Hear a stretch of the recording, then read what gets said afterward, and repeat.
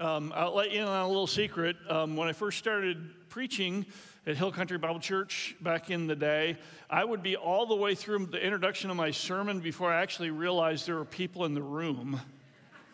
I was so dialed in to what I was trying to communicate that I would just miss the connection altogether.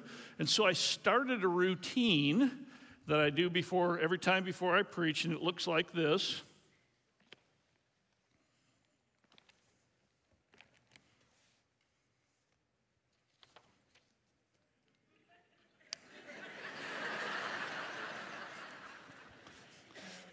To be able to recognize and focus on the reality that this is a transactional conversation, and there are three parties in the conversation. There's the person who's speaking, there are the people who are listening and responding, and then there's the Spirit of God who's actually moving. And so that little kind of thing got me focused on speaking so much so that my staff has teased me about that by mocking me in this. And so we came up with that bumper video that takes place at the beginning so I can get all that done in the dark before you actually see it.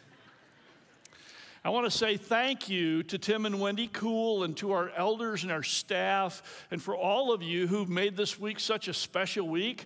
We kicked it off on Tuesday with a special lunch with the staff, and that was so encouraging to Cindy and I. And then on Thursday night, we had all the city leaders and pastors together, and we had a big celebration of all that God's been doing in Greater Austin over the past 35 years. And now today, we get to actually kind of celebrate as a church family. It's just been so encouraging to me and to Cindy and I for all of your love and all of your faithfulness and all that you've poured into us. We just feel overwhelmed with gratitude, and so thank you so much for that. And it's so hard to imagine that years ago, a small group of people sat down and prayed about starting a church in what then was far northwest Austin. In other words, that was back in the day when people still called the people in Cedar Park the Cedar Choppers, and the people in Leander the Leanderthals, like barely electricity out in that part of town. And this group of families got together and started praying, and they started Hill Country Bible Church. And over the years, God has used their faithfulness and prayers to do incredible things. We've seen our church grow and expand and plant other churches, over 41 churches in Greater Austin itself. We've seen Hill Country Christian School formed and growing today, which has literally educated thousands of kids in a Christ-centered, really powerful education. We've also seen the city movement to bring the pastors and leaders of our city together for the good news of the gospel, and then that expand throughout our nation, 100 churches or cities in our nation and beyond, and now and to the ends of the earth in incredible movements that we don't have time to talk about. But all of that started with just a small group of people who had some faith and prayed. And so in March, actually March 5th of 1989, two 29-year-olds with a 1-year-old and one on the way pulled our minivan in the parking lot of the church behind the Dairy Queen, which is what we were known as, because if you're at the Lakeline location right across 620, there's a Dairy Queen, and behind the Dairy Queen, actually, I don't even know if it's still there anymore. Who eats Dairy Queen anymore? Thank you.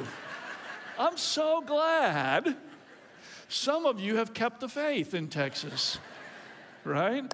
But that little red brick shopping center is where we were meeting. And there, I preached a sermon from Hebrews chapter 12, verses 1 through 3. It was actually a sermon that I preached before I became the pastor of Hill Country Bible Church. And I just want to share that same sermon today, kind of like 35 years ago I preached that sermon. I want to preach it again today. It's my farewell sermon. And so if you'll open your Bibles to Hebrews chapter 12, or grab your smart devices and go to a Bible app and open it to Hebrews chapter 12, we're going to look at 3 verses today. And in honor of God's Word, Hill Country Bible Church, we are people of the book. I want you to stand together as I read this passage. So let's stand in honor of God's Word. The writer of Hebrews writes, "Therefore, since we are surrounded by such a great cloud of witnesses, let us throw off everything that hinders and the sin that so easily entangles, and let us run with perseverance the race marked out for us. Let us fix our eyes on Jesus, the author and the perfecter of our faith, who, for the joy set before him, endured the cross, scorning its shame, and sat down at the right hand of the throne of God. Consider him who endured such opposition from sinful men, so that you will not grow weary and lose heart." May God bless his word to us as we look at it today. You may be seated. The context of this book is profound, because the context of this book comes at a time where a group of people are facing extreme persecution. These are Jewish Christians, thus the name Hebrews, Jewish people that had put their faith in Jesus. And at that time, the Roman Empire was persecuting Christians, but not Jewish people. And so they were questioning, should we just kind of walk away from our relationship with Jesus? Do we move back and simply just embrace our Judaism, let the Christianity part go, let the Jesus part go, be safe again? And the writer of the Hebrews is challenging them, don't do that. And the reason why the writer of the Hebrews is challenging them not to do that is because it's worth it. Not only is it worth it to be a follower of Jesus no matter what happens to you, but the other aspect is this was the moment in history where Christianity was expanding in the first century. Literally, the gospel was starting to go out, and the good news of Jesus' death and resurrection was being proclaimed, and people were coming to faith. And as they were coming to faith, this was not the moment for people to get scared and pull back, because the course of history changed with their faithfulness to keep pressing forward. Most of us are poor when it comes to understanding the actual state of the world throughout history. But the Roman Empire that was in charge at that time was very similar to all the other great empires of the world. It was drunk on glory, filled with violence. Suppressing the nations was normal. Enslaving people was considered morally good. Forgiveness, mercy, weakness, spit on that. Power and glory. That's the Roman Empire. And Jesus Christ comes into that, gives his life as a sacrifice, says every human is worth it. God loves every human. And his followers, by embracing that message in the midst of pain and suffering, brought to the world a message that literally changed history. Where today you can't imagine a world where you being made a slave would have been considered normal. In fact, 50% of the world at the time was actually a slave to someone else. And as the message of Jesus began to spread, as the Christians went out into the streets and picked up the sick and dying and cared for them, because in that culture, if you were sick and dying, throwing you to the streets was normal. Children, birth control was literally taking the children to the dump if you didn't want a child, or if a child was sick or hurting. And they built orphanages, and Christians built hospitals, and they built places of care. They began to educate people and build what became schools and then universities. And they changed the gospel of Jesus Christ. The people of Jesus have changed the world. Everything you benefit from today did not exist before Jesus came on the planet. And most people that don't even follow Jesus, have no idea how much they benefit from that message of God's love and forgiveness and the value of each person, every human life precious. That all came from one source. That came from Jesus Christ. What would have happened if the Hebrews would have decided, we're not going to do this anymore? We're going to bail out. What would have happened to the world? You see, I feel like that what they were experiencing in a really big way in this passage that we're looking at, we're starting to see some interesting things happen in our world today. And when I think about where I was 35 years ago in the state of Christianity in the United States 35 years ago and where it is today, I have three observations for you. This is what I'm seeing. The first one is this: the persecution is never so great. I mean, being a Christian in today's culture is looked down upon by many people. And if you don't feel that, just ask a high school student or a college student. People have forgotten what Christianity brought to this world. Secondly, the commitment of Christians is never so low. I mean, today we are way more interested in getting a raise, getting our kids into some college, way more interested in our entertainment. I mean, I know this because I hear it from people. Like, I've got too much to do. I've got a busy life. I've got to move things forward. I've got things to do and places to visit. Like, it's never been as low. Last one is the stakes for the church in America are never so high. Right now, I believe that if we continue on the same course that we're on today, your grandkids and your great-grandkids will live in a world that's post-Christian. Will be almost no vestiges of Jesus Christ in our world today. That doesn't mean he isn't in the world, because Christianity is exploding in Asia. It's exploding in South America. It's exploding in Africa. It's blowing up all over the world. And it's changing those cultures and those people and those places in positive ways. But here, I actually believe that if we don't get serious about being followers of Jesus, I think we're moving in a direction that's going to be hard to recover from. And I just want to say to y'all who believe that there's a political solution to this, that if you believe that a political party can change the hearts of people and turn people into followers and worshipers of Jesus through some kind of legislation, I don't know what to say to you. If you actually believe that a president is more powerful than the God of the universe and you're banking on that, I don't know what to do with that. We've been called to a serious devotion to our Christian faith. So, what does a serious Christian look like? What does a serious Christian life look like? Are you a serious Christian? Are you living a serious Christian life? Well, let's dive into this passage. And as we dive into this passage, I want to unpack this for you today.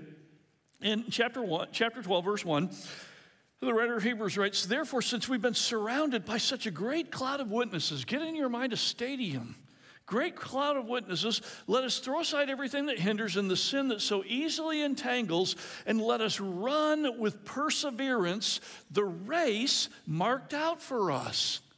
In other words, what the author is pointing to here is that the serious Christian life is like a glorious marathon. It's like a glorious marathon.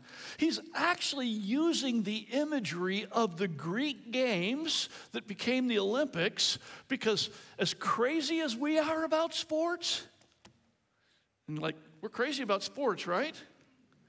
And if some of you aren't crazy enough about sports, then we found a way to kind of merge like Taylor Swift and, a football player together so everybody now can all be crazy about sports, right? We got something to all rally around. I'm still wondering if that's a publicity stunt or not. You say, oh, it's true love. True love has sold a lot of records for a very intelligent woman who knows that we'll always buy that story of true love for a moment. Anyway, that's all I got to say that's culturally relevant. Why the fixation on sports? Because I actually think that sports, like a race, is a metaphor for life. And we're constantly wanting something to kind of help us with life a little bit. I mean, think about it. Sports has a start and it has an end, a beginning and a finish line. Life does too. We're born into the world and we die, beginning and end.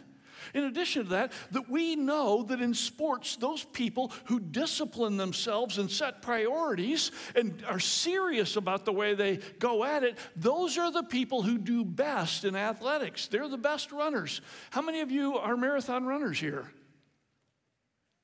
Not very many in this crew. Steiner Ranch, Leander.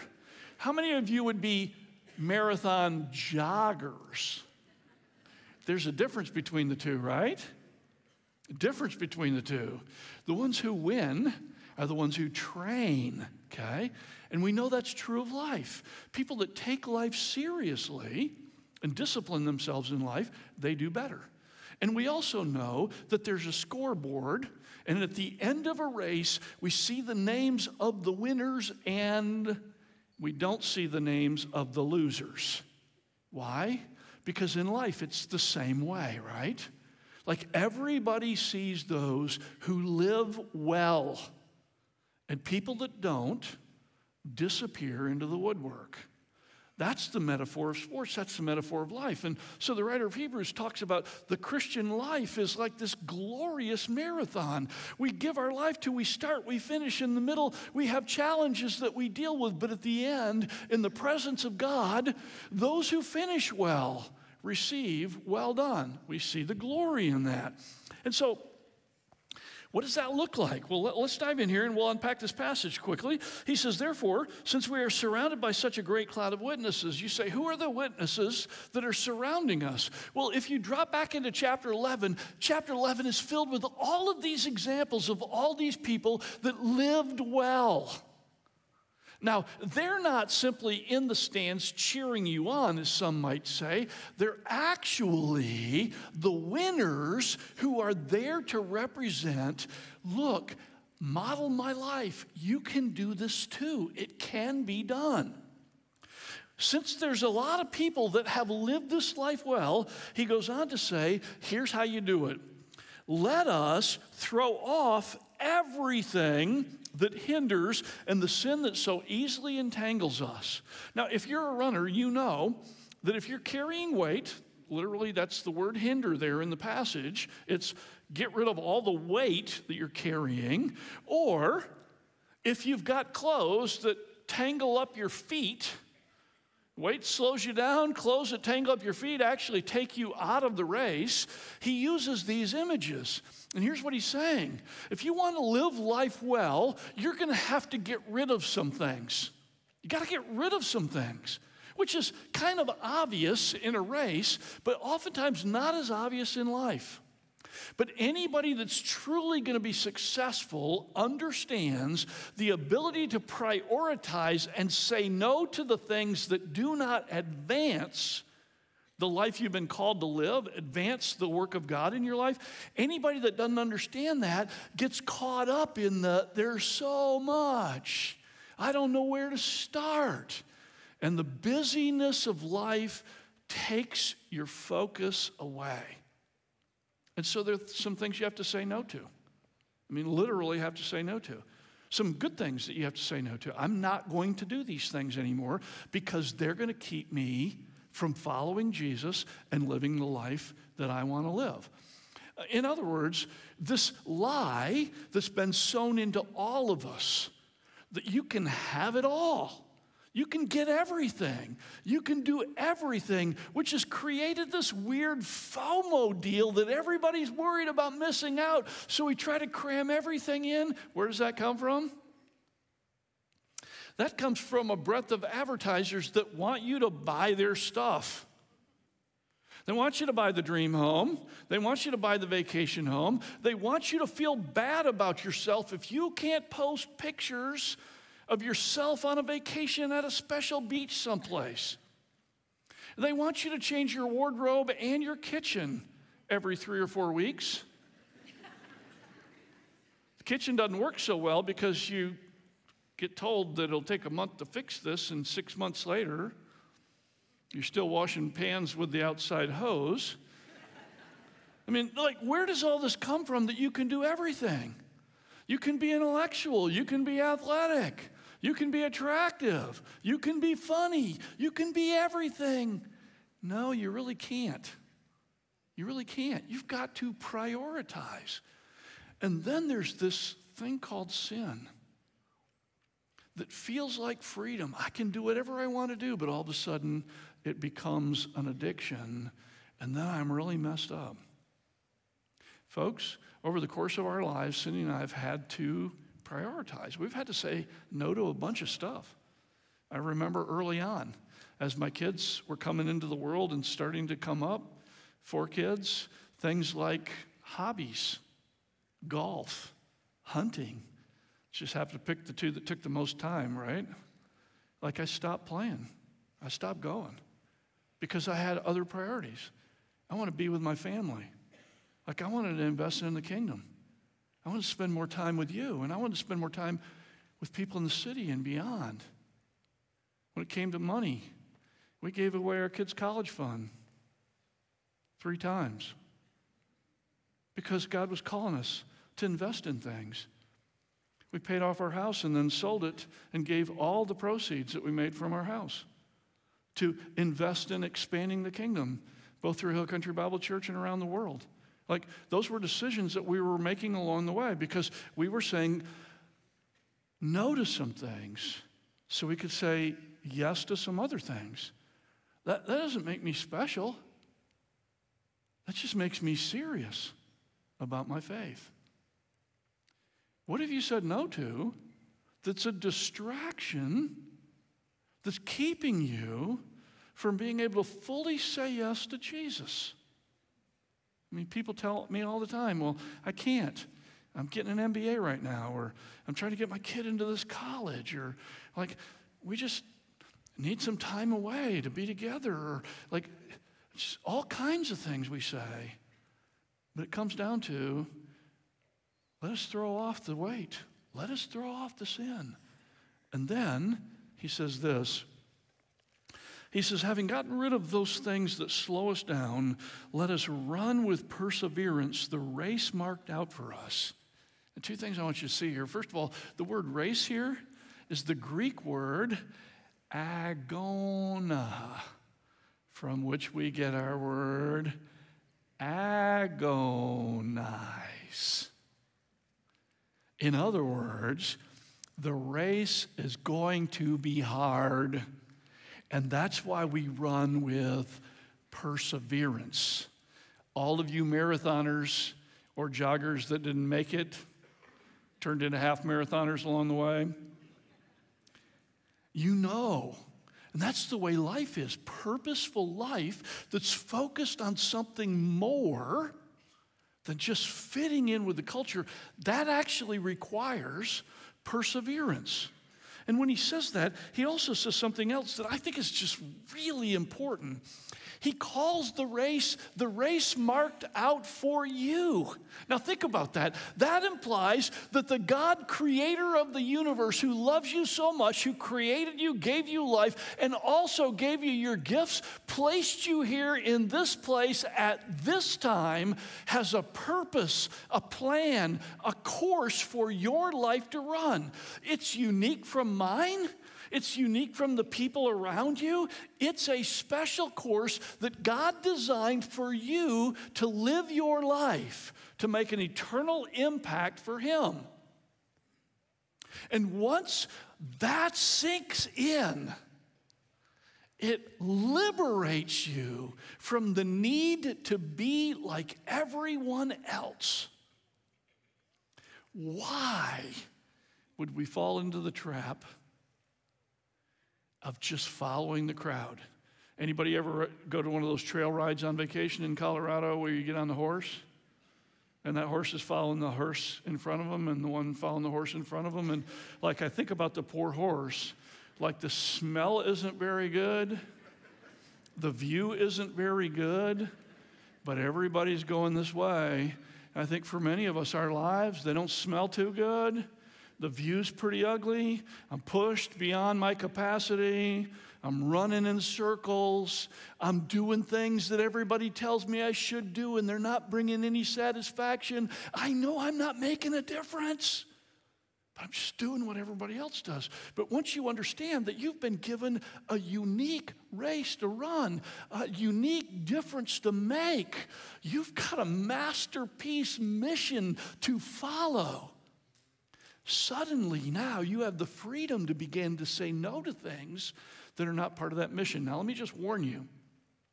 In the American way of doing things, we engineer our lives by thinking, well, if I've got a race that I'm supposed to run, I need to spend a lot of time trying to figure out what that race is. And so I'm going to sit on the sidelines while I'm trying to figure this out.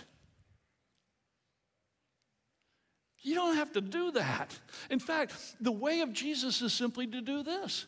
Like, I'm going to live my life. I'm going to look for what God's doing, and I'm going to listen as He tells me and guides me. And then I'm going to obey what He says, even if it's kind of crazy. You see, I happen to believe that there are a bunch of you that are listening right now that have been called to plant churches in Austin. I believe that's true. You say, well, how can I do that? I'm like a programmer. No, you're not. You're a child of God. You're a son or a daughter of the King. You know what? You can use that skill to build your website for your new church. Some of you are called to plant churches, and some of you know that. Like, you actually know that. God's already told you. Some of you are thinking, I wonder if God wants me to do that. Some of you are called to be missionaries.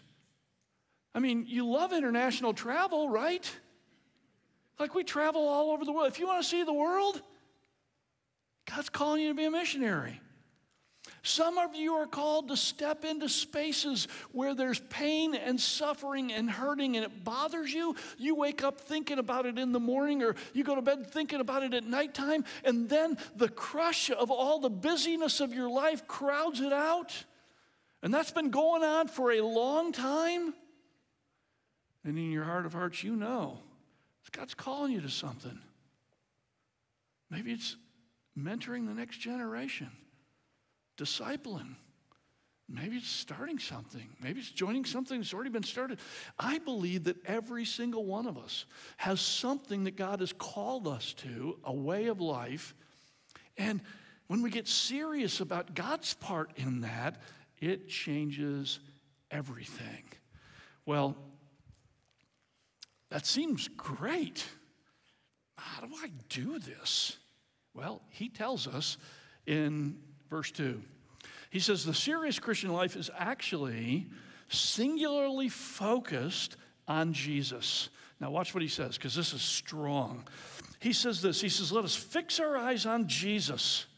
In other words, we need to have a singular focus that our eyes are fixed on Jesus. Now, I learned what this means when my grandfather, who was teaching me how to drive a tractor pulling a plow, explained to me that there's no secret to this. It's very singular.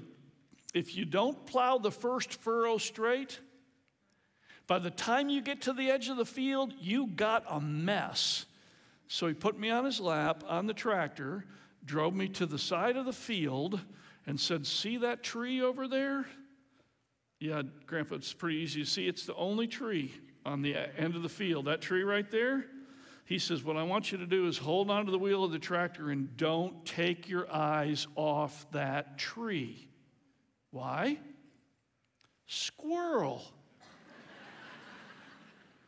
Whatever we focus on is where we go. If you feel like your life is ADD, could it be that, like this device, scrolling, like, no wonder I'm all over the place. Fix our eyes on Jesus, because if you look at Jesus, you're going to follow him.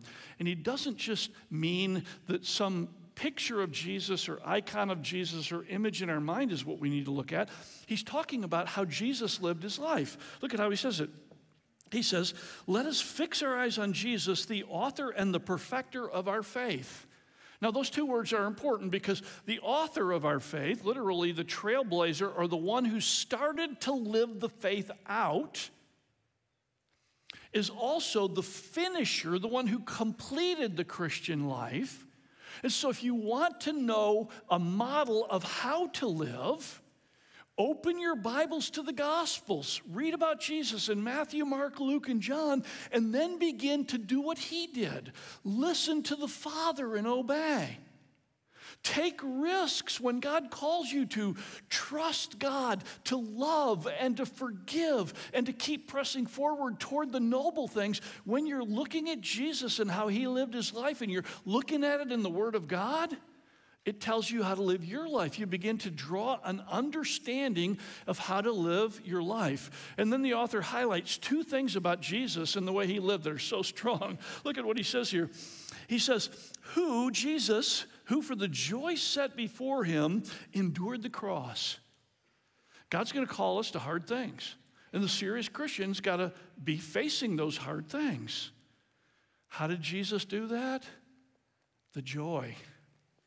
Like Jesus knew that as he was walking toward Jerusalem, where they would take him and crucify him, he knew that his death would actually provide forgiveness and salvation to all of us.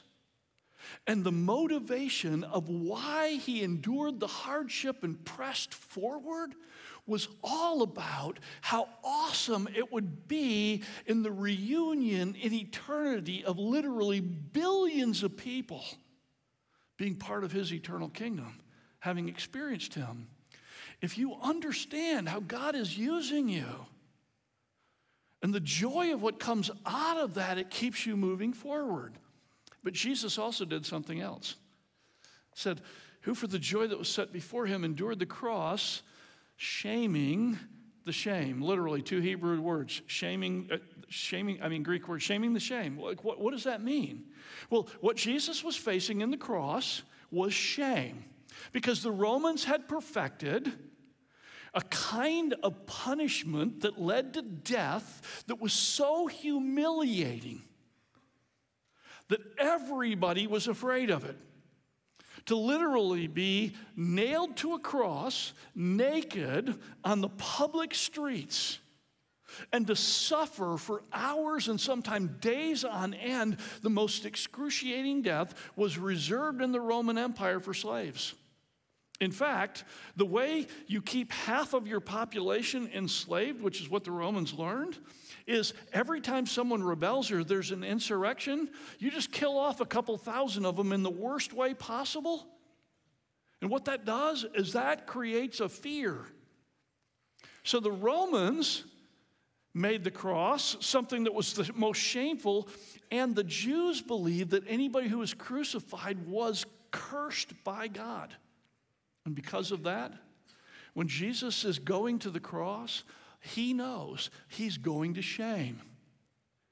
But what did Jesus do? He turned the tables on the cross, because what he did in his suffering and his death was to provide forgiveness for all. So in our day today, we don't look at the cross as an object of shame. We adorn our churches with it. We wear the cross around our neck. Many of you have tattoos of the cross on your body because Jesus took the shame of the cross and turned it into glory by stepping into the hardship and reversing the meaning of it. And that's what we're called to do whenever we face the scorn or the criticism, because we're not just doing what everybody else does. We are actually changing things. Forgiveness moves from I'm a victim, I'm broken, I'm on the sidelines, to I forgive you and I am a victor. And I can build on the brokenness of my life to change the lives of others and to give them hope. Literally taking the shame of life and turning it into the glory of transformation. Jesus finished that and he sat down at the right hand of God in heaven, approved by God and watching his people pick up the Christian life and live it out. Now he ends with verse 3. He says, consider him. The word consider in the Greek there is a calculated word. In other words, as you live your life each and every day, he's saying count the cost. Think about it. Calculate it out.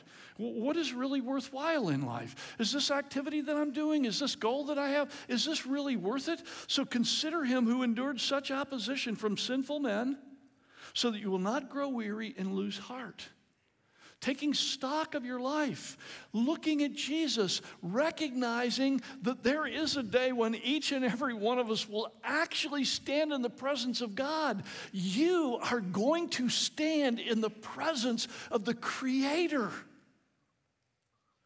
And on that day, you're going to see and experience glory that you could never have imagined. And what that means is all the things that seemed important, that 15 minutes of fame on this planet, that is going to go out the window. And what will remain are the eternal things that you did, that you invested in, the people you loved, the gospel you shared, those that you helped. And I just want you to know, having been your pastor for 35 years, my prayer for each one of you is that you would hear, well done, that you ran the race well. You made an eternal difference in this world because you followed Jesus. And I'm hoping Jesus just kind of lets me stand beside him as you guys come up and eyes wide open as you can't believe what God has in store for you. And each one of you receive his approval because you lived your life in a serious way for Jesus Christ. That's my prayer for you. Now, I want you guys to know, a lot of you have asked, hey, you're retiring. That mean the golf course? I don't know. Like, I just... something I pull behind the truck and sit in the KOA camp just doesn't, like, I know that's really good, but it's not me. So I want to tell you guys what we're going to do. I'll give you a quick snapshot. I'm going to invite Cindy up as I share it with you. And so here's what we're going to be doing over the next 25 to 50 years, something like that. That's the plan. So, 3 major focus areas. The first one's Christ Together Greater Austin. I actually put the websites up here. If you guys are curious about what these things are, go look at them. We're deeply invested in Austin, and we plan to continue. Part of my passion is to make sure the next generation of pastors coming up have a heart for this city. And we connect them not only to each other, but to the key leaders in our city so we can continue the transformational work that we've been doing and actually see every man, woman, and child have a repeated opportunity to see, hear, and respond to the gospel because they're connected to somebody who cares. Second thing is national. So I'm also on the board of Christ Together National. It's a ministry that we participated in starting in 2013, and right now we're working in 100 cities to bring pastors and leaders together to saturate those cities with the gospel. And I'm going to be on the road doing some traveling to cities. In fact, I've got a trip to Milwaukee in February where I'm going to be going and meeting with leaders and pastors there to help them catch the vision that we've had in Austin. So I'll be doing some of that. And here's the last part. We're going to join the board of VIA Nations. It's an international mission board, and the name VIA means through the nations. In other words, how do we reach the parts of the world that have not been touched with the gospel yet, not just by sending Americans, by helping countries, the nations send people from their countries as well. And so we're having a final call with their board tonight, and our plan is to join that board. So I'll be doing some international traveling, speaking, teaching, strategizing, and doing those things. And one of the reasons why this is so important is a number of years ago, President George W. Bush came, this was after he was out of office, came to one of our missions gatherings, and he made some interesting statements in that. He said, he had dedicated his life and his presidency to try to bring democracy to nations in the world that were ruled by tyrannical dictators. But after 8 years of trying to do that from the President of the United States, he realized that there would never be democracy coming to a country if the gospel didn't get there first. Because he said, he believed if people had not experienced the transformational power of seeing their brothers, sisters, neighbors as people created in the image of God and worthy of salvation, if that was not present in a culture, there would never be a chance for democracy to invade a country or become part of a country. And so we believe that being part of taking the gospel to the nations is populating heaven with followers of Jesus and transforming the world. And so those are things we're going to be involved in. We also have a lot of side projects, so courageous parenting. We've got a fourth quarter ministry in our heads. We've got a lot of things that are rolling around in here that we're not sure what to do with them all, but we're going to do something. So these are the main things right here that we're going to be focused on, so you guys can see I'm going to be on the road some, and then we got a lot of other things too, so we'll keep you posted as we go along. But I really want you to hear from Cindy.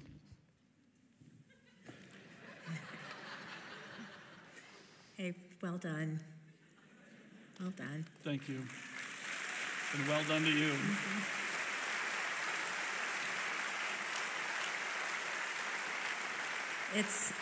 It's been an honor to be on this journey with you, and I know our kids feel the same way, and our grandkids will too. Yeah, they will. They will.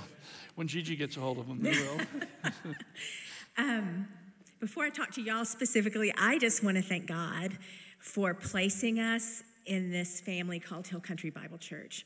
You know, when we came 35 years ago and joined the 180 people, men, women, children, we had no idea what we were in for over there behind the Dairy Queen. Mm-hmm. But we knew that God was good, and we knew that he loved people and pursued people.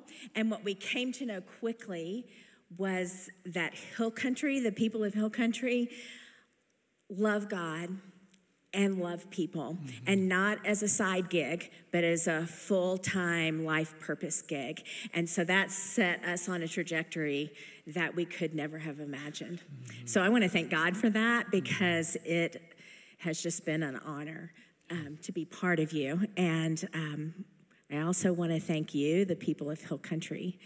Just thank you for doing this together with us. Mm-hmm. Thank you first for loving our family. You've loved us so well. You know, from a mom's perspective, those of you who are moms, but also dads, mm-hmm. but the way to bond with a mom is to love her kids. Mm-hmm. And you have loved my kids. You know, they had the privilege of growing up in a church that wasn't picking them apart, but that was pulling for them. And that was a huge gift. So thank you. Thank you for that. Thank you for welcoming us in as one of you. We've never, since the beginning, felt other. We've always just been a part of the family.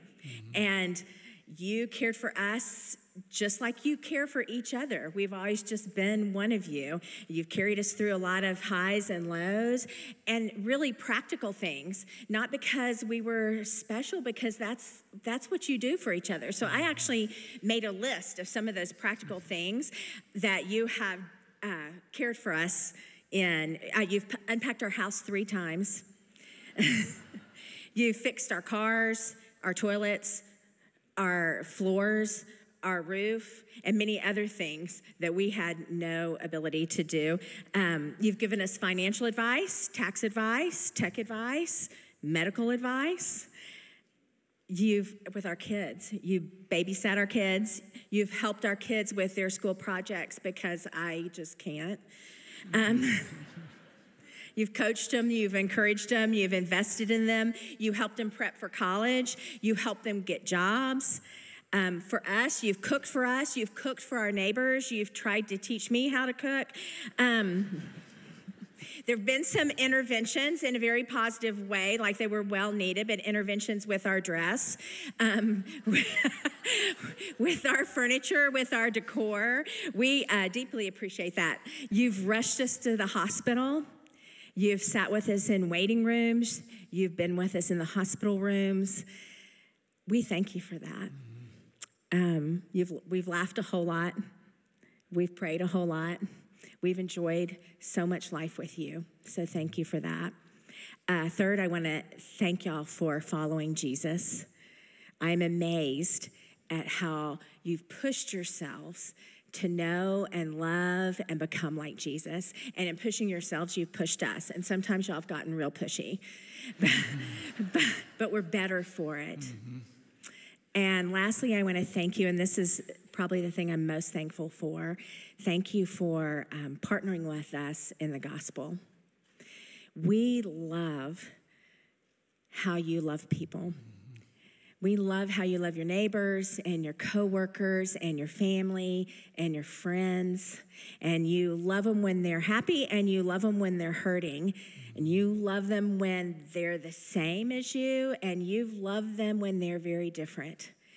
And we love that when we introduce you to our people, to our friends and family and coworkers and neighbors, that you love them because you want them to know and experience the joy and the life that's in Jesus. You see them through God's eyes. And so we're just so thankful for that, and it's been such a joy.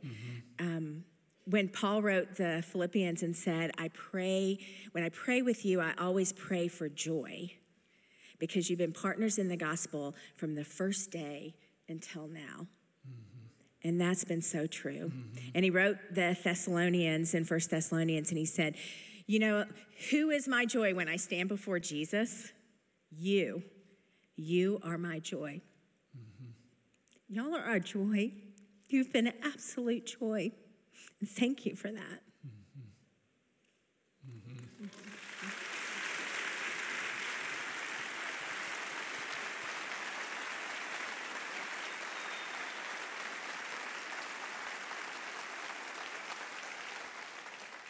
And I just want to add, from the first Friday that we arrived, I was with a group of leaders praying on our knees for this church. And I've been on my knees praying for this church all the way up until the end of August when I handed that responsibility over to Tim. And that time of having a group of guys praying every week on our knees for your sanctification, for your growth, laid the foundation for me to grow spiritually and for our church. And the other thing is y'all have just been crazy enough to try some of these visionary things that we threw out there. And so when I tell other pastors, well, Hill Country Bible Church has planted 41 churches, they're like, are you guys meeting in a shed with 3 people? Because that means you're sending out hundreds of people and your key leaders and your staff and your money is going out the door. That must mean like what you have left. And I just want you to look around. Like what we have left is the rest of us. So, I mean, God has been working through crazy things. When we started church planning ministries in East Asia and Central Asia. Just when we said we're going to try to reach every major city in the United States, and everybody was like, oh yeah, let's do it. I'm like, y'all sure? Okay, let's do it. So you've just been people that are courageously confident that when God calls, that he's going to do something, and all we have to do is say yes. And that has given breath to me as a pastor, and I'm just so grateful for you. And I want to pray a benediction over you. We're not completely done yet, but I want to pray this prayer over you. So let me pray for you. Now to him who is able to keep you from stumbling and to bring you whole, complete, into his presence at his coming. May you fill each person with joy and confidence and courage to take on this journey of life that's marked out for them and to walk with you until we stand in your presence. I pray this in the name of the Father and of the Son and of the Holy Spirit. Amen.